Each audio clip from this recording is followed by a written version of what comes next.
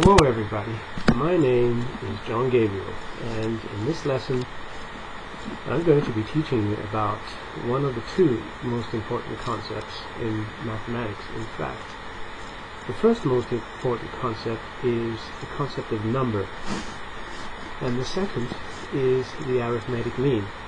Well, it's a little early for you to understand exactly why the arithmetic mean would be so important, but once you are able to have a good grasp on its meaning, you will see later on how it fits into everything in mathematics, in statistics, how it can be used to calculate areas, volumes, hypervolumes, and everything else. So in this lesson I'm going to teach you the basics of the arithmetic mean. Let me give you a definition first. So what is an arithmetic mean? Well, if you're given a set of data, so let's say you're given any set of data, in particular, let's make the elements of this set numbers. So you're given any set of numbers, okay? Given any set of numbers, the arithmetic mean, and I'm going to abbreviate it by AM, is that value, all the elements of the set, all the elements of this set would have if they were made to be equal through redistribution. Okay? Does that make sense? I'll explain it in a moment. Okay, nothing you've ever been told about the definition of the arithmetic mean is true, excepting what I am telling you here. This is the exact definition. Nothing your professors have told you or your teachers have told you is correct. This is correct. Chances are your teachers have told you that 2 plus 1 plus 3 has an arithmetic mean of 2, yes? Because that's 6 divided by 3. Yeah, that's true. But all they've taught you there is how to construct the arithmetic mean. They haven't explained to you what it really means. And so, in this particular lesson, I'm going to explain to you what it really means. So, for the first example, alright, let's look at this particular one that I just wrote down on my board here. So, we have the number 2, right, the number 1, and the number 3. Now, how do we make all those piles equal? Well, that's pretty easy, isn't it? What if we just take this block and transfer it down here, right? And then it'll all be equal, right? So this value here, which is 2, would be the arithmetic mean, because now all the piles are equal. So really, what you're doing when you calculate an arithmetic mean is you're saying, let's rearrange all the members of a given set so that they're all equal. Okay, so in this case it turns out to be 2. It doesn't have to be 2. It can be any other value. It's just basically the value which you arrive at once the piles are all equal. Alright. So now, there are many uses, as I said, of an arithmetic mean. And area is properly defined in terms of an arithmetic mean.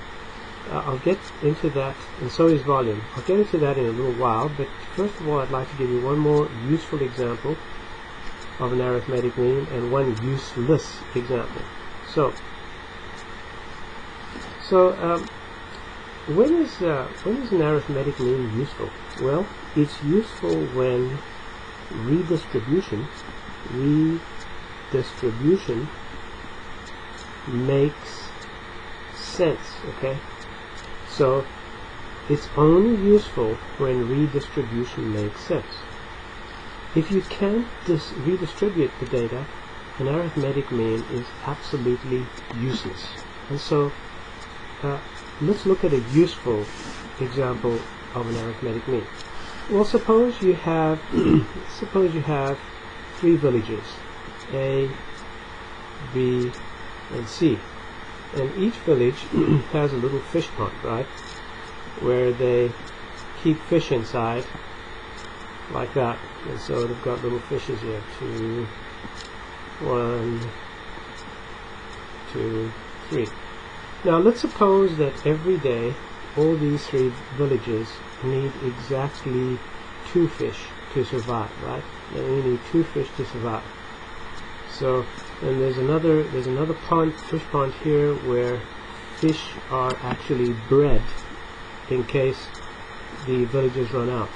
And of course they're not far apart. The villages are not far apart, so if this village doesn't have any fish, they can get fish from village A or village C, right? So now, what happens here is that we can know whether we have enough fish to feed every person in villages A, B, and C if we know at any time the arithmetic mean of all the fishes in their fish ponds, right? So well, we have 2 here, 1 here, and 3 here. And as we've seen in the previous example, the arithmetic mean is 2 fish, right? Okay, so that's pretty good. So we know we have enough food. If that mean drops below 2 fish, so if the mean drops, the arithmetic mean drops below, we have to breed more fish or produce more fish in our breeding pond, right? So this is a useful example of an arithmetic mean, isn't it? Because why? It tells us that at any time we can know whether we have enough food to feed our people if we know the arithmetic mean. And now, how about a useless example? Well, let's look at a useless example. A useless example is one where redistribution doesn't make sense, okay? So redistribution doesn't make sense. Okay, I'm actually not writing very tightly, but that's not a problem. Redistribution doesn't make sense. So when does redistribution not make sense? Well, suppose you have a class of 10 students, right? So there are 10 students inside the class, right? They've all got arms, legs, etc. There are 10 inside them. And we take the arithmetic mean of their test scores. So, and we get an arithmetic mean of 50. Does that mean that everybody passed or that they're all doing reasonably okay? Absolutely not. Well, suppose 7 of them got 30 out of 100. Okay, 7 of them got 30 out of 100. 2 got 90. 2 got 90. And another one got 100. So this here would give us, what is this here? 210 plus 90 is 300. Let's make that 100. Let's say 1 got 90 and 2 got 100, like that. Okay. So you can see now that the arithmetic mean here of all these values, okay, of all these values here, will be what? 500, right? And 500 divided by 10, 500 divided by 10 is 50, right? So, and this is to be expected because students cannot share their marks. Did you get that? Teachers, educators out there, professors, pay attention to what I'm telling you. Students cannot share their marks. Sitting and calculating class averages is a very dumb exercise. It doesn't tell you anything. And this is an example of why calculating class averages is a very stupid thing to do. So now, this example shows us that an arithmetic mean makes no sense because redistribution makes no sense. The students don't share their marks, and it doesn't tell us anything about how well the students did in the class or in the test or in any other respect. So just to summarize this, class averages for test scores, etc. do not make any sense and are completely useless. And somebody might turn around and say, oh yeah, well, we have to look at the data for outliers and all that kind of nonsense. Well, let me tell you something. If redistribution makes sense, you wouldn't have to bother about outliers. Okay? Does everybody get that? If redistribution doesn't make sense, you don't have to care about checking the data, because the arithmetic mean will tell you exactly what you need to know. And this is something a lot of professors don't even know, so they need to sit up and pay attention to what I'm saying. Right, so now, I've given you an example of a useless arithmetic mean and a useful arithmetic mean. The useful one was the example with the fish ponds, and the useless ones with the class averages. Now, I'd like to show you that we can redefine area as the product of two arithmetic means. Okay. So area is really the product of the arithmetic mean of all the vertical line lengths in this rectangle. So let's say that is k divided by the total number, right? Right, so you might say, oh, but Mr. Gabriel, we can't count how many there are inside there. Well, let's suppose there are n vertical lines, okay? So there are n vertical lines. And what is the sum of all their lengths going to be? It's going to be kn, isn't it? And what do we have over here when we calculate the average? We have k, yes? So does it matter how many vertical lines we have in the rectangle? No, it doesn't matter. Similarly, if the length was L, then the average of all the horizontal line lengths is going to be L, right? And thus the area will be equal to K times L. An unknown fact, until I revealed it, is that the standard integral is not the limit of an infinite sum or any of that nonsense that professors teach at university. It's actually the product of two arithmetic means. So let me explain it to you. When you have a curve like that later on in calculus, when you study calculus, and you calculate this area here between the curve and between these ordinates and the x-axis, this area here is the product of two arithmetic means. So how is that so? Well, we already know the one arithmetic mean. The one arithmetic mean is the interval, is always the interval, right?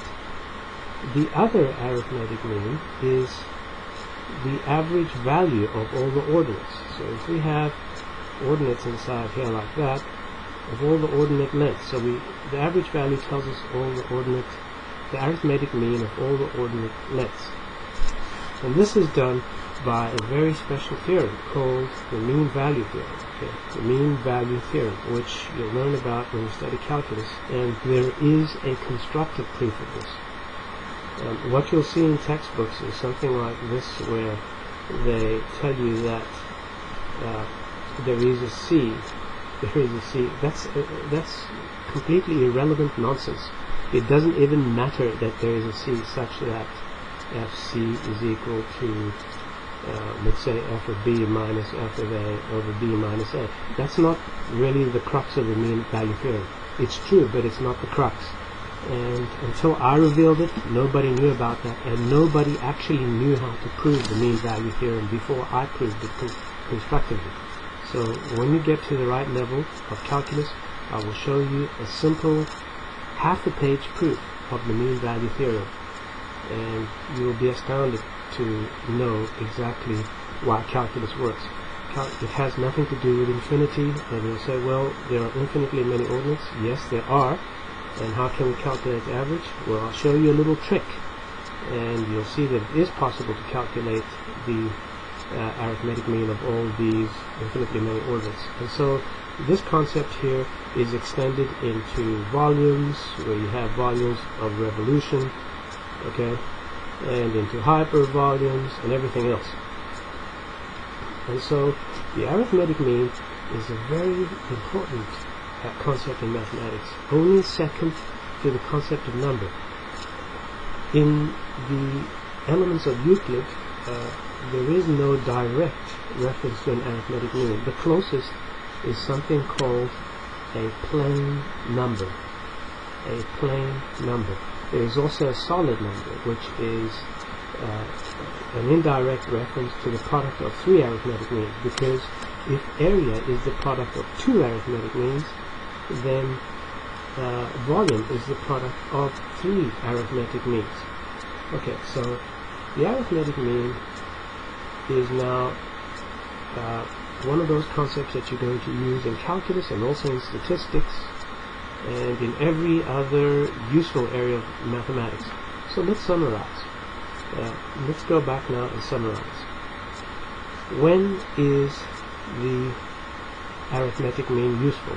So when is it useful? When redistribution makes sense. Okay. When redistribution of the values makes sense. When is it useless? Well, exactly the opposite. When redistribution does not make sense. Okay?